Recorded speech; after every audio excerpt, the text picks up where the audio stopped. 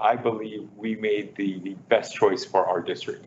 With that, Wednesday night, the Chula Vista Elementary School Board voted unanimously to name their new superintendent. He is Dr. Eduardo Reyes, currently Director of Human Resources in the neighboring Sweetwater Union High School District. He is also a former teacher, ready to deal with teachers in the Chula Vista District who have been working with an expired contract since late last June.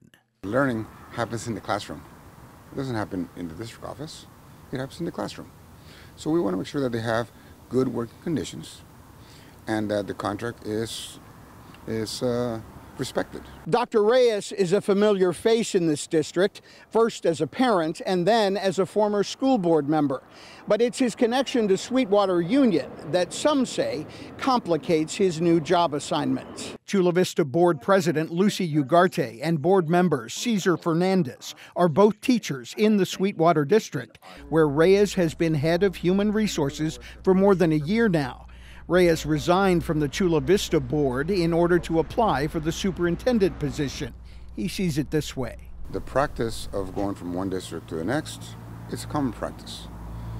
To be honest with you, my goal and my focus is on teaching and learning. Parents we talked with who brought their children to the district's COVID testing center this morning are frustrated with the current administration and skeptical about the new superintendent's appointment coming from the troubled Sweetwater Union District.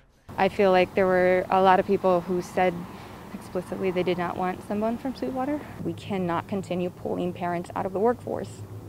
And that's happened to you?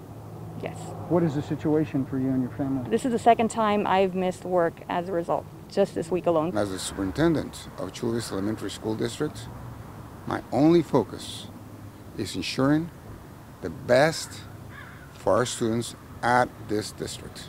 There are more than 28,000 of those students for Dr. Reyes to support. He begins his new job February 22nd. By the way, the district's official public announcement and press release did not include any mention of the Sweetwater Union High School District. M.G. Perez, KPBS News.